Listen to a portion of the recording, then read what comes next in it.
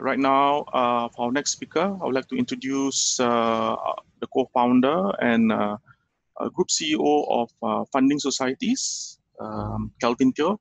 Kelvin co-founded Funding Societies together with Reynold Wijaya since 2015 when they were studying together. The company supports SME owners in growing their business by providing access to funding through peer-to-peer lending. The company has received backing from Sequoia and SoftBank Ventures Asia.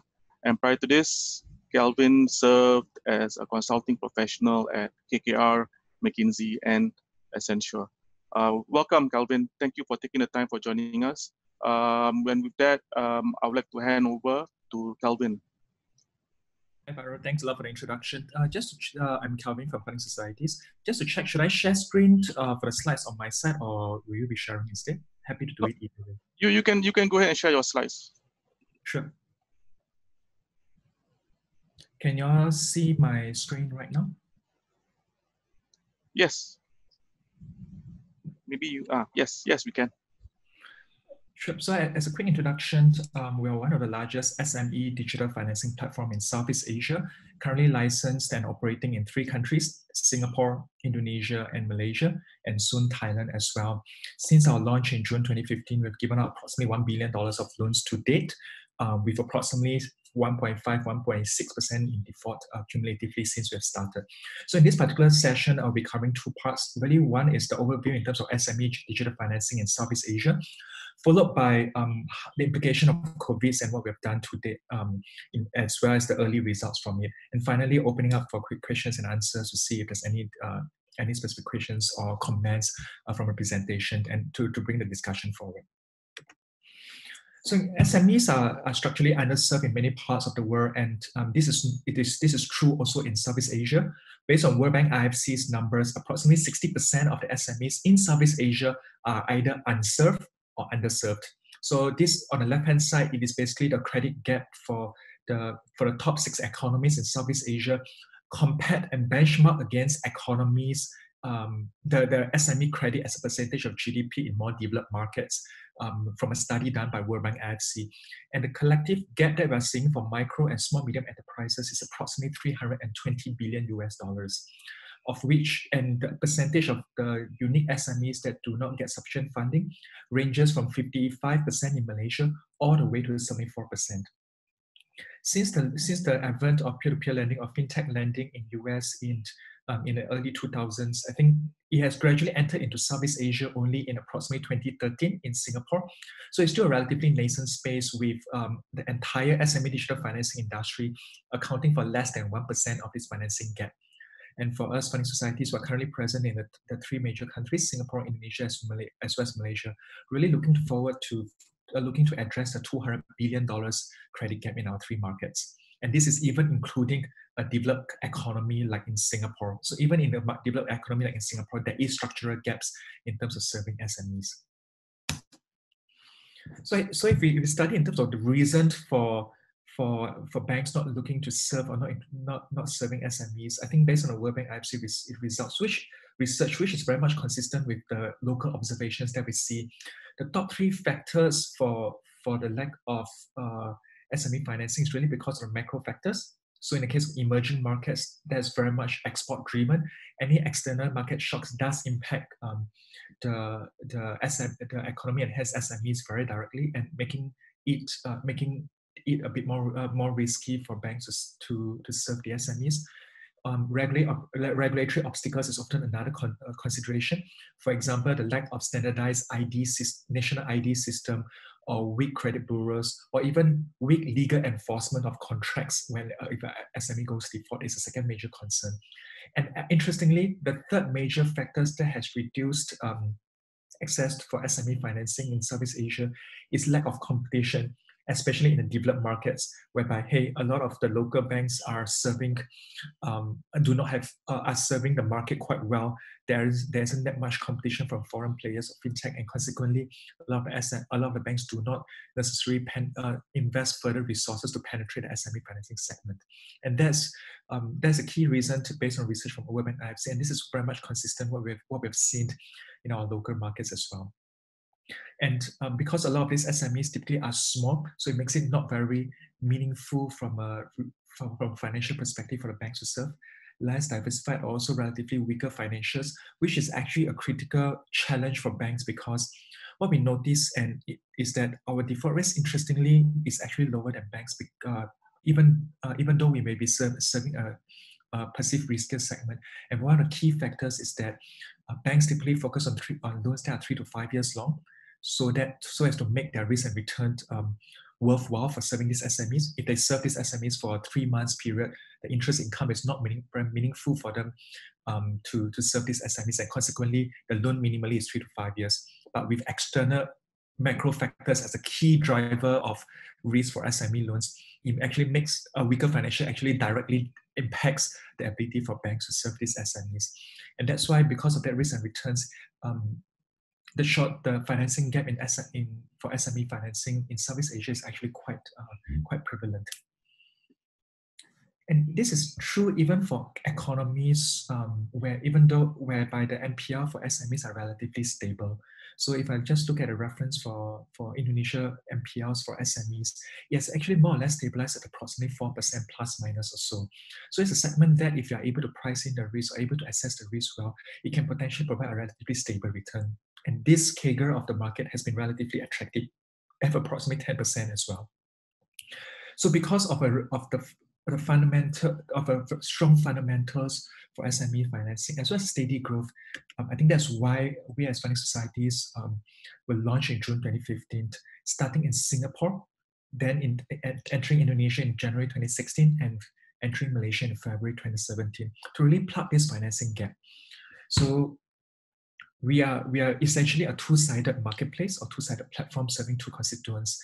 On the one hand, of the constituents are SMEs looking for credit, looking for financing, and on the other end, public as well, both retail as well as institutional investors who are looking for liquid, stable fixed income. I think what we have done quite differently when we studied the overseas market is that we noticed that in a lot of overseas market in say US, Europe, or even China, the credit terms for these SMEs are extremely long, typically 1 to 3 years or so. But by focusing on the local needs as well as the risk returns for the SMEs, by adapting to the local market, we've actually adjusted such that our terms of we are primarily focusing on the smaller SMEs with a loan as small below $1.5 million or averaging about 100 to 200,000, and mostly unsecured, short-term by nature. So our loans are on average 3 to 4 months long. So it can be as long as 18 months or 12 months, or as short as 1 month for invoice financing. So really, our goal is really to complement banks, which really focus on big, long, secured loans. Whereas for us, we really come on the opposite side of the spectrum, which is small, short, unsecured loans. So and really focusing on the cash flow of SMEs in terms of overall underwriting. When it comes to for public investments, I think what we have learned in other markets is that oftentimes the other markets position such alternative investment as a high yield, high risk, high return kind of investments. Whereas for us, I think when we market to the investors, we oftentimes focus on highlighting that, hey, the key value proposition is not high rates of returns, but rather this is a liquid, stable fixed income for you. Because if we charge high interest rates from you, we make some of the investors really rich, we inevitably have to make some SMEs really poor. So our value proposition is really convenience as well as stable liquid investments. Because from a liquidity perspective, no other investment classes allow you to receive monthly repayments with very little time spent on monitoring and due diligence on a case-by-case basis, on an individual loan basis. So by signing up a platform and creating a diversified portfolio for yourself, you can actually receive monthly repayments as well as have a relatively stable return. And that's the difference in terms of value proposition that we are offering relative to what you have seen perhaps in the other markets. Of course, everything has changed since the COVID-19. I think in terms of Southeast Asia, perhaps relative to some of the overseas markets, I think the governments in Southeast Asia has taken a very proactive and potentially preemptive approach towards managing COVID-19. I think, and it does never add to nevertheless, the impact on the economy has been quite severe. But thanks to these preemptive moves, I think that the impact has been cushioned or has been mitigated to an extent. So what has happened in Southeast Asia is that since February 2020 this year, Singapore has turned code orange in terms of overall DORSCON alerts, and officially was entered into a lockdown what we call circuit breaker in Singapore starting from April, with the expectations of ending it in first of June this year. Where similarly for the case of Malaysia and Indonesia, both have entered into a full or an eventual partial lockdown starting from March onwards, both of which are expecting to finish by end of May or early June. So this is the time period for the lockdown is very much consistent with what you have seen in the other markets, whereby it's spanning across approximately 2 months period to make sure so as to contain the overall spread in terms of virus. And thanks a lot for the questions on the uptick in balloon default rates. I'll actually be covering it slightly later in 1-2 slides after this. So I think overall that the implication of it has been quite severe, but it's to an extent mitigated by government proactive initiatives. So I think in the case of Singapore government, the government has been very active in terms of supporting SMEs as well as consumers by directly crediting jobs credit to the bank account of the SMEs without any application, which to support local employment, which I think is actually very powerful. Similarly, they have been pushing out a lot more credit facilities for the SMEs through the banks. I think from a Malaysia perspective, the government has been also actively driving liquidity within the economy. Perhaps most pertinent for fintech is that they have also followed the footsteps that we have seen in the UK and US, whereby the government is pumping in dollars through the fintech players. So through the Malaysian Investment Fund or co-investment fund, every $2 that is funded by a fintech player, the government will co-lend $1 together. And I think that's a very powerful testament. In the case of Indonesia, it's a very unique situation whereby while there's an official state of emergency and lockdowns and prevention of the population from moving from between cities to cities, especially during this Hari Raya period, which is also the time period when China's the disease actually spread across the country during the Chinese New Year period. I think there's active control in terms of overall movement, but there's also a real recognition that the trade-off between lives and livelihood in Indonesia is a lot more tricky compared to, say, in the case of Malaysia and Singapore, whereby the government may or may not be able to provide sufficient financial support to ensure the livelihoods of the population continues to be sustainable. And consequently, there seems to be a realization that, hey, even with these lockdowns, there are traffic jams in the cities, in the major cities. So economic activity is continuously going on. And to an extent, in a twisted way, the economic impact is indirectly cushioned because of these ongoing economic activities. So what we have seen in terms of overall local market, I think firstly is that we are very encouraged by the fact that in our local economies as well as in US, in the European markets and selected cities and states in US, there has been an effective flattening of the curve that we are seeing, and that the economies are gradually reopening, including the case of Singapore and Malaysia, whereby the current lockdown is a more partial lockdown as opposed to a full lockdown, which was the case when it first started in Singapore and Malaysia. So when it first started in Singapore and Malaysia, it was a full lockdown. Now it's also gradually easing. But we also recognize that the overall this reopening of the economy can only address the direct impact that COVID-19 has on the SMEs. So the fact that you can't operate your business or you can't actively run a business, it really causes a direct impact and impact in terms of the overall revenue and cash flow of the SMEs, and which will gradually be addressed by the reopening of the economies. But the indirect impact we do expect to last for a longer period of time, which is the overall macroeconomic slowdown, the overall low fall in consumer confidence. And this is something that we do expect to last on until quarter 3, quarter 4, with consumers perhaps adjusting to a new normal that they're facing. But what we do observe is that unlike the financial crisis in 2008, which was originated by the financial sector, in this time around, the implication is the market shocks is really more of a real world economic supply and demand shocks, which has uneven impact towards the different sectors. And to the extent that we can actually target and support as sectors that are less impacted by both the direct and indirect impact from COVID, there is actually opportunities for continuous growth and supply of credit. So we do see a combination of risk and opportunities that is cutting across across our two stakeholders, borrowers, investors, as well as ourselves. I think from an SME side, the key implication is a rise in credit risk. That there's a 30 to 50% increase in overall application, but the quality of the application has fallen along the way, and that there is a rise in terms of overall delinquency and also defaults in the overall industry. And I'll deep dive into it for our particular case. Yet at the same time, we do see there are pockets of opportunities from different sectors. For example, FMCG is continuously to go strong because it's relatively evergreen. People still need to spend some of their essentials. Healthcare clearly is booming, as well as last mile logistics are also continuously growing. We do see the opportunity for us to serve SMEs that previously we do not have access to because there's relatively less competition. So while there's government support towards banks to give out more credit, but banks are traditional financial institutions seems to be having challenges in terms of actually serving them nevertheless. And our short-term financing could potentially be a good complement towards banks' longer-term collateralized financing.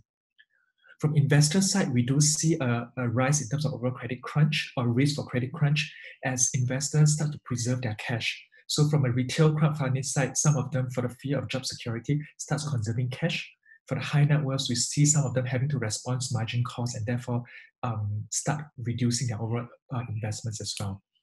But I think one major opportunity is the rise in terms of diversification for secured loans, for example, properties, be it even for first charge and low LTV, to actually diversify the portfolio of these investors. The fact that a lot of government agencies were trying to disperse funds through liquidity through the banks, but achieve limited success, has also opened up opportunity for us to actually work with government agencies to be onboarded to some programs that has historically been only reserved for banks to actually provide liquidity for this market, following the trend that we have seen in the US and Europe. And finally, some of the investors are starting to see it as a social responsibility towards supporting SMEs, seeing us not just as a form of investment, but really from an emotional and social perspective, supporting our local economies. I think from a fintech lenders like ourselves, we have actually provisioned expect to increase our credit provision by 2 times compared to 2019. And this is an increase in provision that we've prepared in advance. There is clearly we do get further questions from whether we will be a proper going concern, and of course there's a rise in reputation risk whenever there's defaults for the SMEs. But we do also see this crisis as an opportunity because we can take this opportunity to streamline our business, especially stress test our algorithm in a recession and in a crisis. Because one of the frequently asked questions about us is that, hey, yes, we see that you have brand name shareholders, you have good debt institutional lenders, but you have not been through a crisis. And to the extent that our credit portfolio can hold up during this crisis, we can actually move from alternative financing to mainstream, alternative from investments to mainstream. And the fact that we have raised our Series C ahead of time presents potential opportunities for M&A, just like other well-capitalized fintech lenders.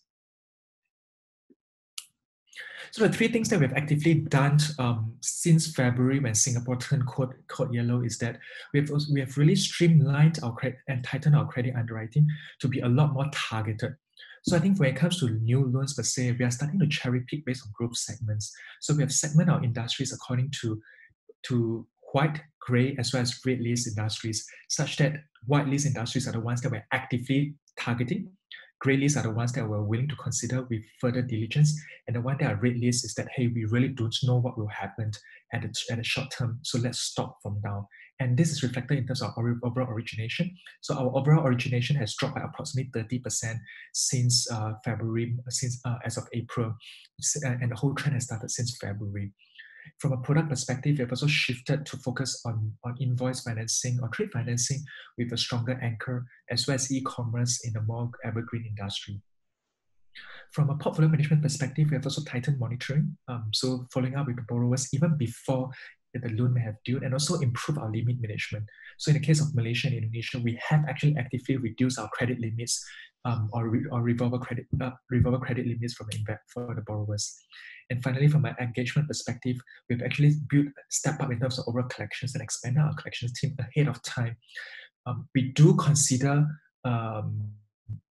repayment deferment only on the conditions that A, the other lenders for that particular SMEs are also doing so, and B, we do see a reasonable chance of repayments if we do give a deferment, as opposed to using it for the case of window dressing.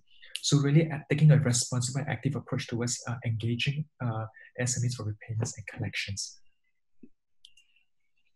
So far, our cohort defaults have held up relatively well. So I think historically, our cohort defaults has been approximately 1 to 3%, depending on the quarters that we're in, and averaging approximately 1.6% in terms of overall cohort defaults. And that, having said that, we do recognize that the lockdown, which is the direct impact of COVID, has only started in March, April for most of our economies. And consequently, and it will likely, and most SMEs have 1 to 2 months of cash typically in their bank account to sustain any shocks. So we do recognize that the current cohort defaults is still relatively early, and the full blow effect will likely only show up in May or June, or end of June, when the whole lockdown is fully open up, and when SMEs may or may not have fully depleted any cash reserves that they have. But I think to date, our default has gone up by approximately by approximately 0.2% from 1.6 to 1.8% as of April. And in terms of overall delinquency for loans between 1 to 90 days DPD, it's increased by about 2.3% of our loan outstanding, of which we expect or estimate approximately half of which will eventually go into default. So we have seen implications in our overall portfolio, but so far, I think compared to the other platforms or the other markets, I think so far has been relatively controlled, and it's something that we're actively monitoring, given that it's still relatively early days.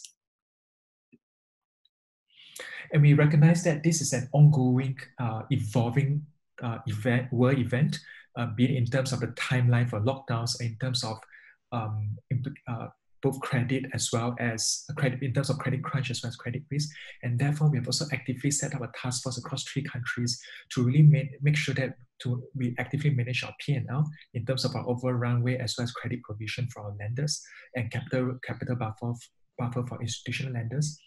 Risk management to plan out various scenarios and react to various government policies, as well as working with our team members to constantly update of what is happening and provide and aligning the team so that we can really use this crisis as a way to streamline our business, such that in quarter 3, quarter 4, when the market enters into a new normal, we actually emerge stronger and stronger than before. So I think recognize that I know that I have only 5-10 minutes left. I think this is so far, so we have been speaking to various economists as well as experts and advisors, including joining World Bank IFC's global cause in response to COVID-19.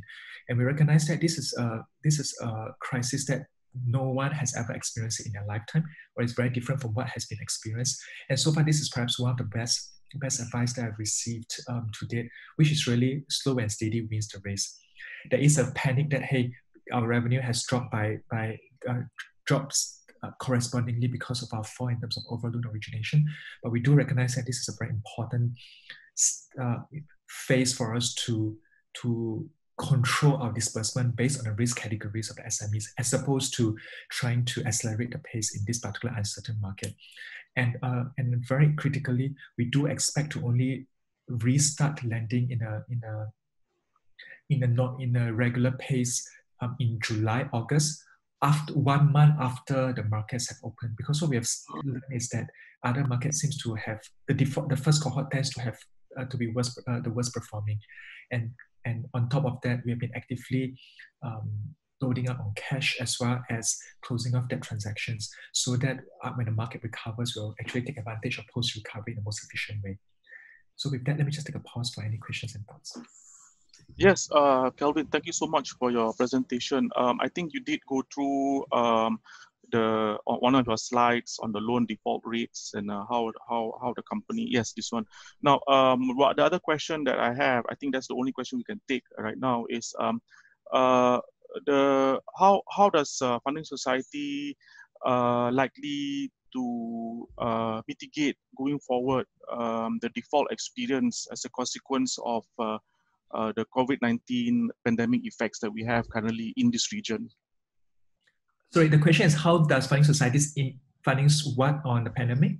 No, it's one of the questions that's asked to share your historical default experience, which I think is. But the second part of the question is, how is that likely to evolve going forward as a consequence of the COVID-19 economic effects? Sure, I understand. I think there are two parts to it. I do think that, at least our hypothesis is that there will be likely two waves of impact from COVID. One wave is what we have already experienced, which is the SMEs that are immediately hit by the COVID-19 impact, and therefore is shown on our delinquency. But we do expect likely another wave in closer to May, June during this period of time, whereby SMEs starts depleting, has not gone into delinquency yet because they have cash reserve. But depending on the extent of the overall lockdowns and as well as the recovery of the macroeconomy, some of them may actually enter into default or delinquency because they have run out of their cash reserves. So we do expect another wave to happen. But I think overall, compared to where we were in terms of default, which is approximately 1.5%, we expect that the worst case scenario of our default is probably going to go up to 3%. If we stretch it and if we stretch the overall of worst case scenarios as COVID evolve. I think from a recovery perspective, I think there's a pre-COVID and a post-COVID answer. Pre-COVID, our recovery rate across the region has been approximately 30-40% after defaults.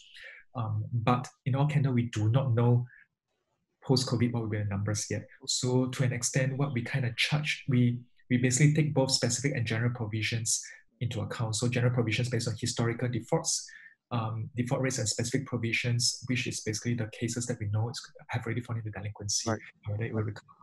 Right. I have to stop you there, Kelvin, due to time constraint. With that, we've come to the end of our presentation slot. I would like to thank Kelvin for that brilliant presentation, very informational.